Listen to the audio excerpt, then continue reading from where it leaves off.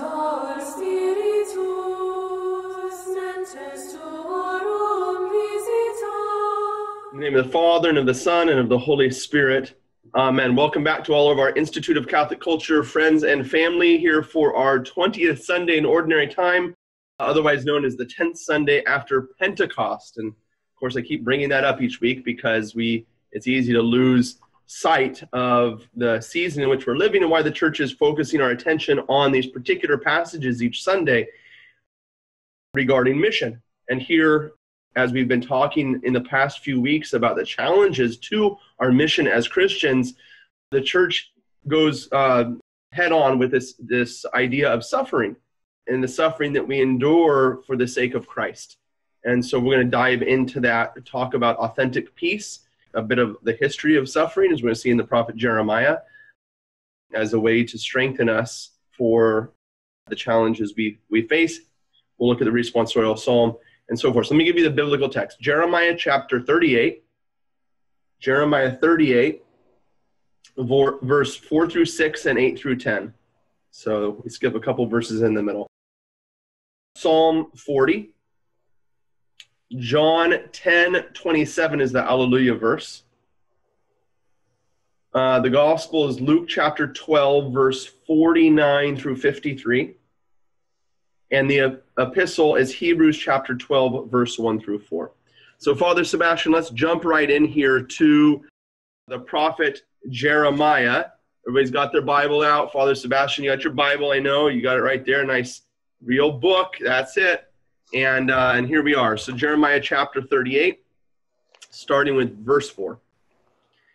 In those days, the princes said to the king, Jeremiah ought to be put to death. He is demoralizing the soldiers who are left in this city, and all the people by speaking such things to them. He is not interested in the welfare of our people, but in their ruin. King Zedekiah answered, He is in your power, for the king could do nothing with them. And so they took Jeremiah and threw him into the cistern of the prince Malchiah, which is in the quarters of the guard, letting him down with ropes. There was no water in the cistern, only mud, and Jeremiah sank into the mud. Ebed-Melech, a court official, went there from the palace and said to him, My lord king, these men have been at fault in all they have done to the prophet Jeremiah, casting him into the cistern. He will die of famine on the spot, for there is no more food in the city. Then the king ordered Ebed-Melech the Cushite to take 3 men along with him and draw the prophet Jeremiah out of the cistern before he should die. Father Sebastian, this is one of those classic verses that 95% of people walking into Mass this Sunday will have no idea what's going on because of biblical illiteracy. Now, I know, Institute of Catholic Culture friends, you know what's going on here, but Father Sebastian is going to contextualize it for us. But before he does, I want to just ask you, this is what should be going on in your head when you hear a text like this, because you're not always going to have Father Sebastian at your side to tell you. You got to say to yourself, wait a minute, when did Jeremiah live? What was his mission? Who was he talking to? Okay, then now it's all going to come together, because texts like this, where it says that there was no more food in the city, this is important. You should be able to know, why is there no more food in the city? Okay, it should be right at the forefront, and it probably is. But Father Sebastian should make sure we're all on the same page. Give us the context here of Jeremiah. So Jeremiah is a pre-exilic / exilic prophet. So he was prophesying before the Babylonians conquered Jerusalem and destroyed the temple. That was in 587 approximately when that happened. So the last king on the throne of the line of David, ruling there in Jerusalem, was King Zedekiah that we hear about in this story. And we can read more about this at the end of 2 Kings. If people want to read chapters 24 and 25 of 2 Kings, they can hear a little bit more of the historical background to what was going on at this time. Zedekiah is on the throne. The Babylonians have already turned Jerusalem and Judea into a vassal. They're paying their taxes, but Zedekiah, the king, has started to rebel against the Babylonians, and Jeremiah warns them and says, don't rebel against the Babylonians. This is the chastisement upon you for your polytheism, for worshiping other gods. God is chastising you. And he's using the Babylonians as that chastisement. So if you rebel against the Babylonians and don't pay the taxes and don't do, then you're actually rebelling against God's punishment and chastisement of you. And so therefore, God's going to come in and just wipe this place out. So this is an opportunity for you to repent and accept the punishment that you deserve. Well, this was not politically popular type of speech to say that some foreign nation will come and destroy the city, will come and destroy the temple and all of it, and that the king needs to submit and pay their taxes. So the people who supported Zedekiah in Zedekiah's rebellion were against Jeremiah. And this is that group we hear about here, who throw him into this cistern, into a pit that was intended to hold water. They threw him into this pit, and there's sediment, mud, dirt down there. And of course, he's not going to survive long like that. And thank God, somebody, as we read through the book of Jeremiah, every time this kind of thing happens to Jeremiah, somebody says, hey, I think we're being too hard on the guy. So they let him out. In this case, this happens also. I encourage all of our participants to do exactly what Father Sebastian just did. And that is go back and read the final chapters of 2 Kings, maybe the last 3 chapters of 2 Kings. But also, this is an opportunity for a big learning lesson for us to remind ourselves of how to read the prophets, and that is always be in the historical context. Jeremiah is one of those great examples of that, in which you have more detail about what was going on historically in the prophet. A lot of times we think of the prophet as kind of the guy who's just out there, the word of the Lord said, this kind of stuff. But actually there's historical context given in the prophet. The first thing you want to do is go to the beginning of the prophecy. So the very first verses of the prophet are going to, 9 times out of 10, are going to give you that historical context in which it's given. Maybe it's 10 out of 10. I don't know, Father Sebastian. Probably on every single prophet it's like this. Look at this. The beginning of Jeremiah. The words of Jeremiah, the son of Hilkiah, the priest, who were in Anathoth, in the land of Benjamin, in whom the word of the Lord came in the days of Josiah, the son of Amon, king of Judah, in the 13th year of his reign. It came also in the days of Jehoiakim, the son of Josiah, king of Judah, and until the end of the 11th year of, here it is, Zedekiah, who we're just talking about, the son of Josiah, king of Judah, until the captivity of Jerusalem in the 5th month. So there's your context. You're going to go back to 2 Kings and read the time period of those kings. You're going to find them back there in 2 Kings, those particular guys. Read that section at the end of 2 Kings that deals with the lives of those kings. Then go and read the prophet Jeremiah, and you're going to have the context. And these chapters that we're seeing here in chapter 38, but you can go back before that to chapter 34 through 38, really is a gold mine of historical information about this time period. But the church here is, of course, as I said before, focusing our attention on this time of Pentecost, in which we're called to go out and tell the truth. A prophet is one who says the truth about God. Okay, he's not always like, we think about him as a fortune teller. It's not a fortune teller, He's telling the truth about God, about the situation, the way things are. The prophet is able to see the place in which he's living and perceive in it more than, say, meets the eye. To say the truth about why the things are happening around us. And Jeremiah, of course, is telling them that. Get yourselves right with God. Otherwise, you're going to die, right? You're going to go into exile. There's going to be, as you said, Father, there's going to be the foreigner is going to come and take you away from the house of God because you're living like one of them, and you can no longer live in the house of God unless you're living according to the ways of those the ways of the family, if you will. So Jeremiah is saying this: repent, get your lives in order. They refuse, and they're eventually taken away. That's all given to us then in the context of Pentecost, in which we're sent out on mission and need to be able to perceive the reality, the truths around us, why society is the way it is, and then to be able to speak the truth in that situation. I'm going to find that in the gospel very much, as it very much comes home in the gospel. Literally, it comes home. We chant the responsorial psalm, Lord, come to my aid. So there's this sense that there's attack going on, and that we're calling upon the Lord, who is our only strength. Beautiful image I've mentioned before, the icon of the resurrection. We're going to pull this icon up here on the screen. And you'll notice here's Jesus in the resurrection. And these two people down below are Adam and Eve. You'll notice the chains are being broken off. The chains of death are loosed, and so they're broken off. And notice how Jesus is holding Adam's hand or arm. And this is intentional, that Adam's hand is not actually grasping Christ's hand. It's Christ's hand who's grasping Adam's arm, because it's by the strength and power of God that we are assisted in the time of trial. The Lord stands waiting for us to take hold of us and to restore us to safety. And Jeremiah is a good example of this in the Old Testament reading that we have.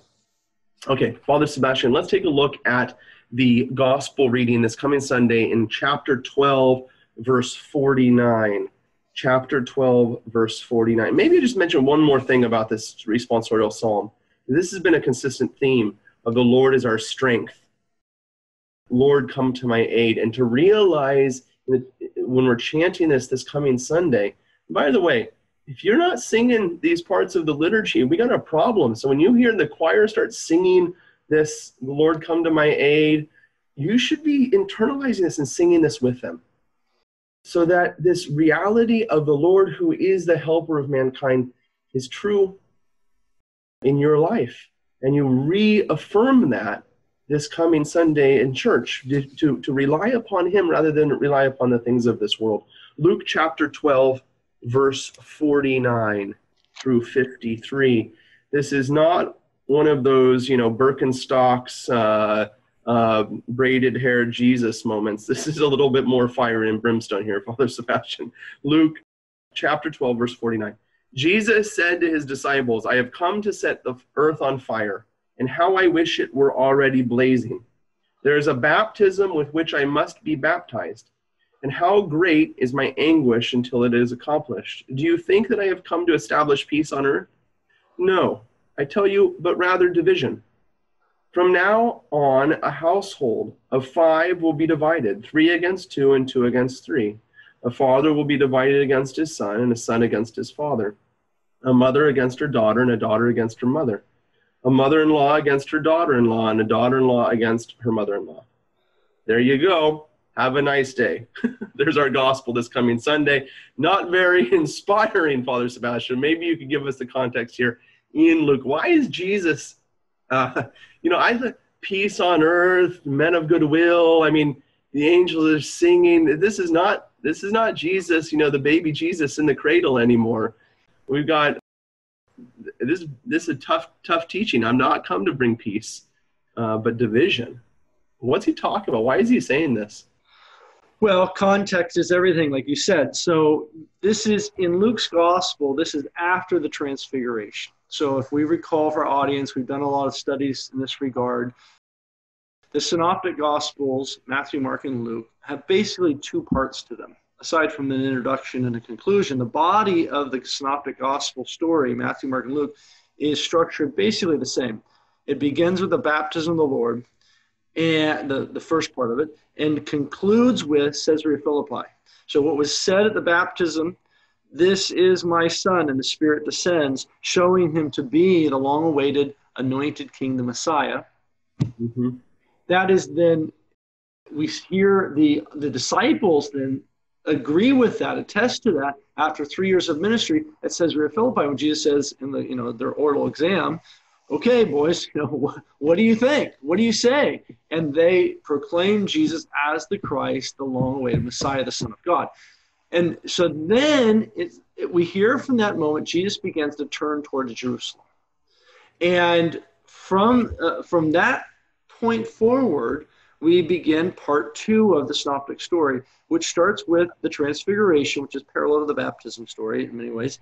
The transfiguration, where they now see that the Jesus of Nazareth, who they now have realized is the long-awaited earthly Messiah, the Son of David, they now begin to realize at the transfiguration, or at least starts to be revealed, that Jesus of Nazareth, the long-awaited Messiah, is actually also the return of the divine king to them. They were waiting for the return the two kings, the heavenly king and the earthly king. And so Jesus now reveals that to them. Just like at the baptism, there was a revelation. Now at the transfiguration, there's a revelation of the apostles. And then the second half of the gospel then is going to go about revealing that, just like the first half revealed what was initially shown at the baptism. And so what we see at the baptism is clearly in the mouth of the disciples at Caesarea Philippi. What we see at the transfiguration, we see shining forth in the resurrection stories at the end of the gospel. And so just following the transfiguration is where we are here in Luke's gospel. Jesus is now heading to Jerusalem. The whole second half of the gospel is pointing toward Jerusalem, Jesus' coming death, and his resurrection. And so there's a lot of intensity, a lot of conflict, and Jesus is preparing the disciples for that. Down in Galilee, it was nice.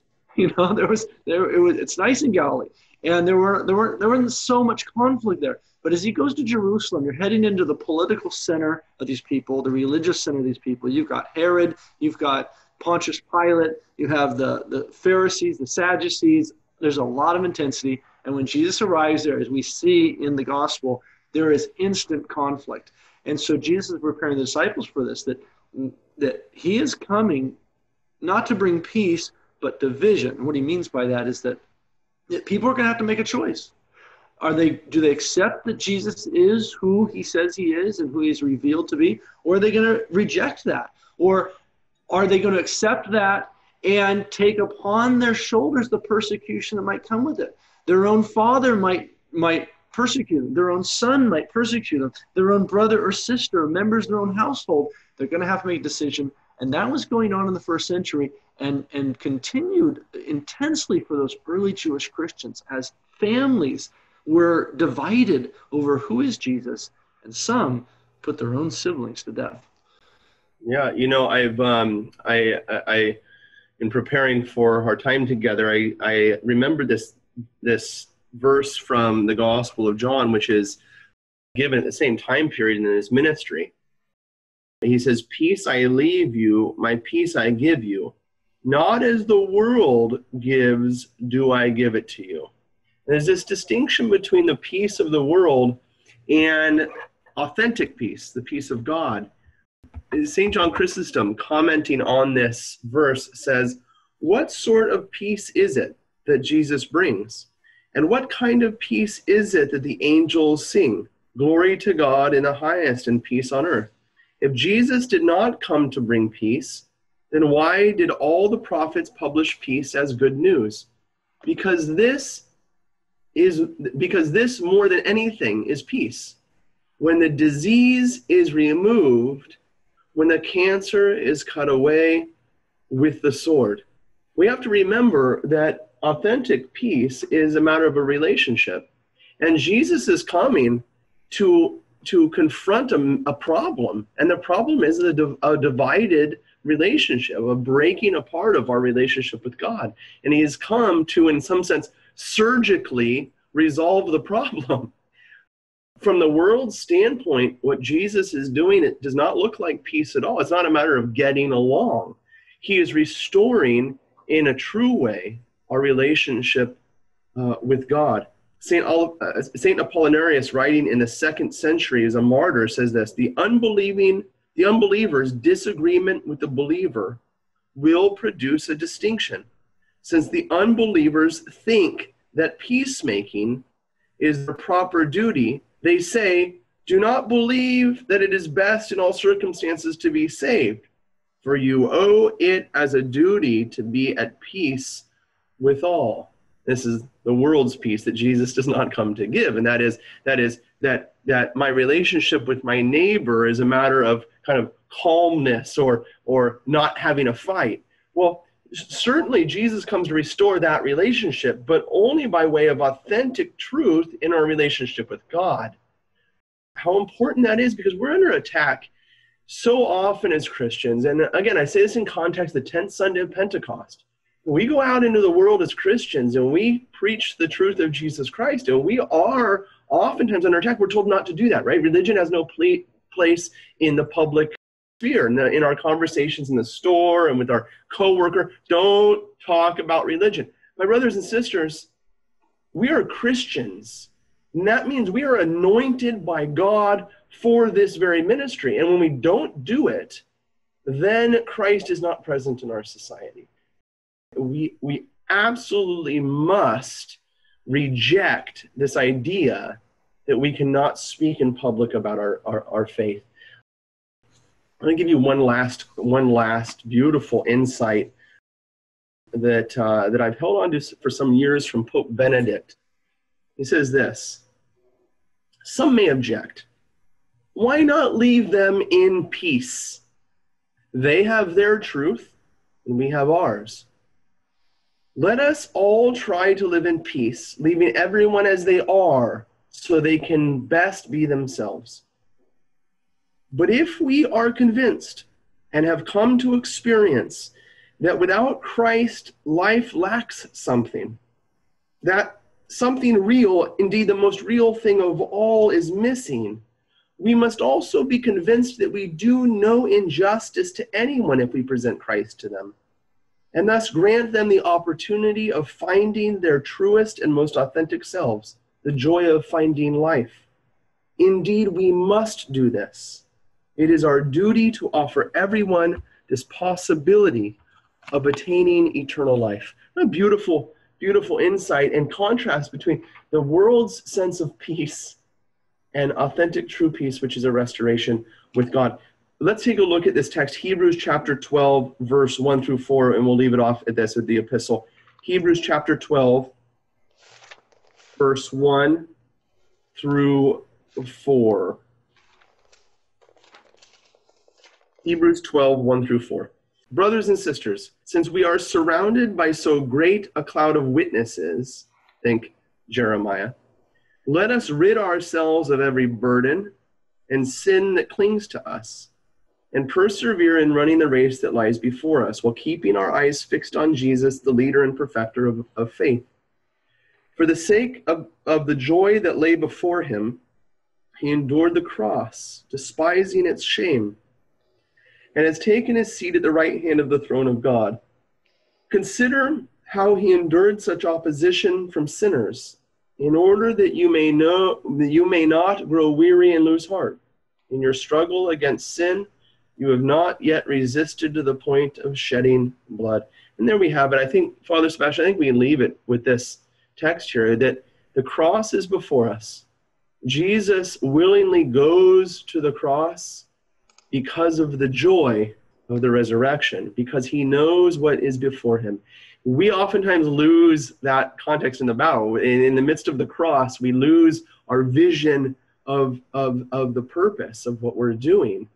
If we would keep our eye upon the goal, the prize, then all of the challenges and struggles that we face as Christians of telling the truth would fade away. And then when the persecution comes, we see it in its proper context as a sign of the ministry which God has given us, that must go through the cross to the day of the resurrection. As I've oftentimes said before, no one will rise from the dead who has not first died. We must be willing to die to our old selves that we might live in the newness of life which Christ has given us. To him be glory both now and ever, and unto ages of ages. Amen.